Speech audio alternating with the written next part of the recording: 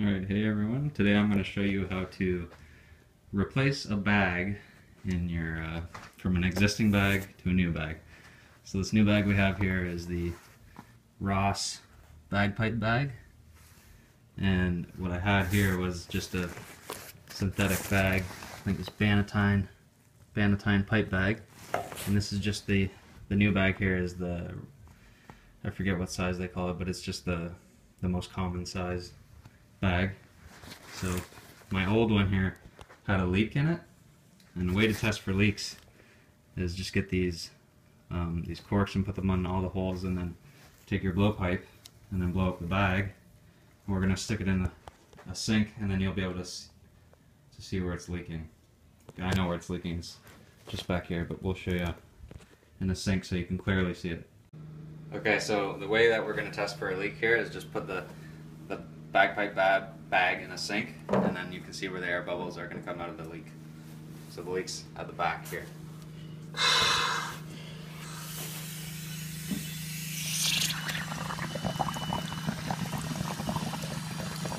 You can hear it.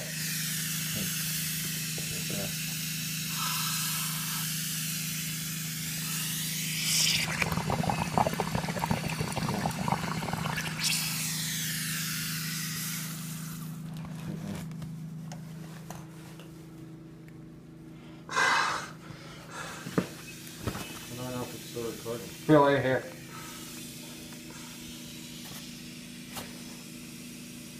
There's multiple leaks. Alright, so the first step in replacing the bag here, I've got everything apart. I took out all my drones. Make sure you make note of the order in which they're in. I've got my blowpipe there and all the Ross canister system innards there. Also got some zip ties, and then I got new tassels because my old tassel here was broken. Did a little too much play in there. Actually, I think I stepped on it. But so here's the new bag. Got the old bag here. And I'm going to start here by taking out all of the stalks and making note not to mix up with the two tenders, especially because they're the same.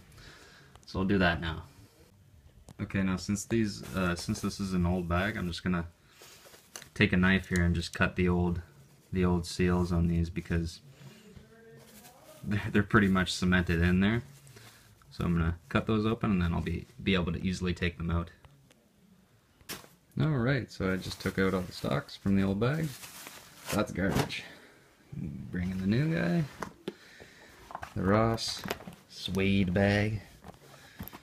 And we'll put in the stalks now, and we'll see how that goes. Alright, so I'm going to do the channer stalk first. We're just going to stick it in the end of the new bag, and then once that's in there, we're going to take what's been given to us, and this is just a little rubber sleeve, and slip that over the outside of this end of the bag, and then clamp it down on top of it. And that's just to ensure that the hose clamp here doesn't cut the bag in any way. And then after that, we're going to use the sealing tape to cover over top of the clamp to ensure a good seal and to prevent from cutting the bag. Okay, so I've attached two so far. I've found that the easier way to do this is to put the stalks in from the inside of the bag, and that way they can just sort of slip in from the outside instead of trying to force them in from the outside. And in the instructions it does recommend to use a little bit of lubricant, and I didn't for this one, but this one was a little bit more tough, so I did put just a dab of lubricant on there. And now I'm going to do the same on these. Okay, so now that I have all my stalks in the new bag, I'm going to do what they recommend in the instructions and just take a little bit of lubricant and put, this is the zipper lubricant that comes with it, and put a little bit on the outside and on the inside of this zipper where it seals here. Okay, so I just blew this thing up, and since there's a drone valve in here, I can just check for leaks just like this. So I just blew it up and it's full right now. And look at that, it is not leaking at all anywhere. So this is great. Huge difference from the old bag. Look at that. So now that all the stocks are in, that was the hardest part. We can just put back in all of our drones. I'm gonna put my new tassels on, and then put together my canister system, and then that'll be good to go. But of course, before we do that, I'm gonna put tape around all these, just to ensure an extra seal. That's what they recommend in the instructions, and that's it.